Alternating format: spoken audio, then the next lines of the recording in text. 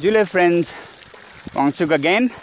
Last time I had shown how to drain the Phugtal river artificial lake using siphon technique by pipes pumping out with sheer gravity or atmospheric pressure of the earth.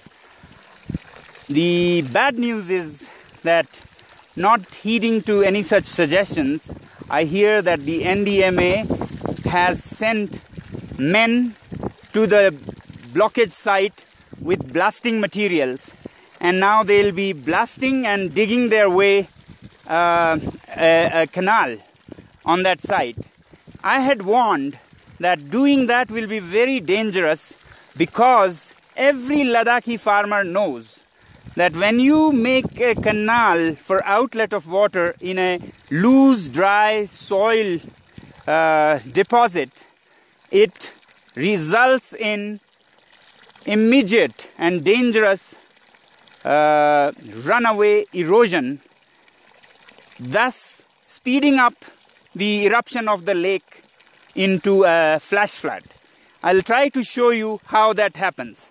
Imagine this is the lake, and this is the landslide debris that's blocking the lake, and this is their work digging up the debris or the deposit, the landslide, to make a canal.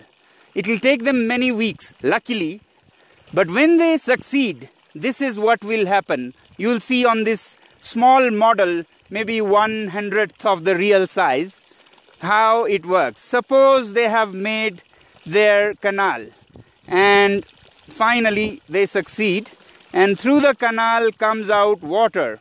You may think this is good news, but let's see how long it takes for it to become a flash flood.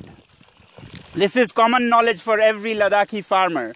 I don't know why they are not adopting a little more participatory disaster management approach. So here the water comes out of the lake, and here you have the water coming out of this canal that they are supposing able to dig through using blasting and human labor. So the water will first come out in small quantities through the canal that they have dug, and then slowly this is what will happen. So you can see it's eroding its own bank, first slowly, and then it takes an exponential rate or so, you'll see, leaving us no control of how the water goes out. I better move away from this flash flood. So the water comes out of the lake, which may look like good news, but very soon this is what will happen. It will erode its own bank, very slowly first.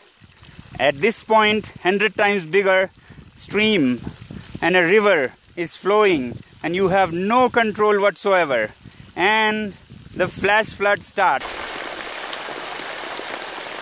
What will happen to the villagers, to the infrastructure? This is the result of such breaching of the dam. This is what will happen in Zanskar. This is perhaps what happened in Kedarnath, Badrinath.